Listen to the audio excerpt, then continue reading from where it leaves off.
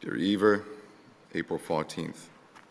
Almost a month since you wrote to me, and you have possibly forgotten your state of mind. I doubt it, though. Seem the same as always, and being you, hate every minute of it.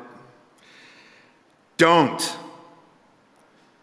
Learn to say fuck you to the world every once in a while. You have every right to. Just stop thinking, worrying, looking over your shoulder, wondering, doubting, fearing, hurting, hoping for some easy way out, struggling, grasping, confusing, itching, scratching, mumbling, bumbling, grumbling, humbling, stumbling, numbling, rambling, gambling, tumbling, scumbling, scrambling, hitching, hatching, bitching, moaning, groaning, honing, boning, horse-shitting, hair-splitting, nitpicking, piss-trickling, nose-sticking, ass-gouging, eyeball poking, finger-pointing, alleyway sneaking, long-waiting, small-stepping, evil-eyeing, back-scratching, searching, perching, besmirching, grinding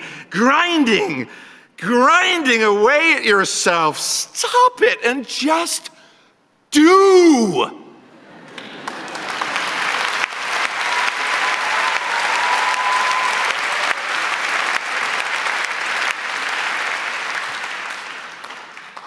From your description, for what I know of your previous work and your ability, the work you were doing sounds very good. Drawing, clean, clear, but crazy like machines, larger and bolder, real nonsense. That sounds fine, wonderful. Real nonsense, do more. More nonsensical, more crazy, more machines, more breasts, penises, cunts, whatever. Make them abound with nonsense. Try and tickle something inside you, your weird humor. You belong in the most secret part of you. Don't worry about cool. Make your own uncool. Make your own world. If you fear, make it work for you. Draw and paint your fear and anxiety. And stop worrying about big, deep things such as to decide on a purpose and way of life, a consistent approach to even some impossible end or even an unimagined end. You must practice being stupid, dumb, unthinking, empty. Then you will be able to do.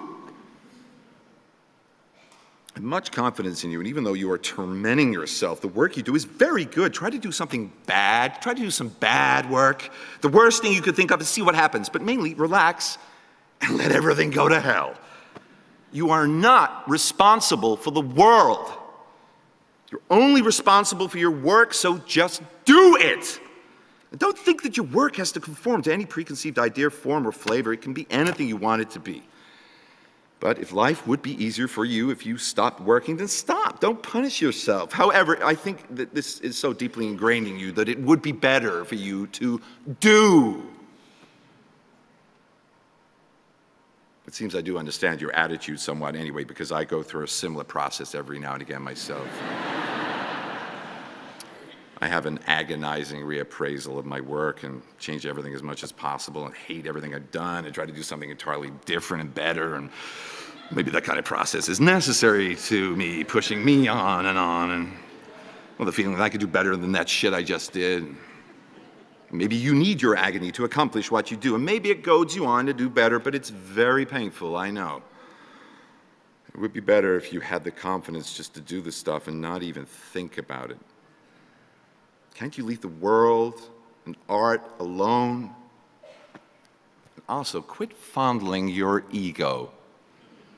I know that you or anyone can only work so much, and the rest of the time you are left with your thoughts. But when you work, or before you work, you have to empty your mind and concentrate on what you are doing. After you do something, it is done, and that's that.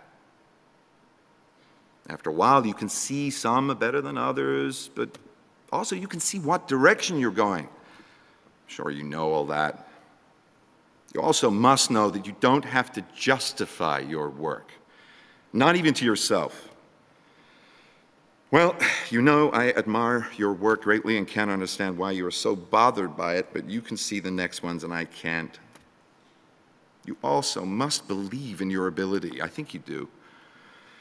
So try the most outrageous things you can. Shock yourself. You have at your power the ability to do anything. I'd like to see your work, and we'll have to be content to wait until August. I've seen photos of some of Tom's new things at Lucy's. They're very impressive, especially the ones with more rigorous form, the simpler ones. I guess he'll send some more later on. Let me know how the shows are going and that kind of stuff. My work has changed since you left, and it's much better.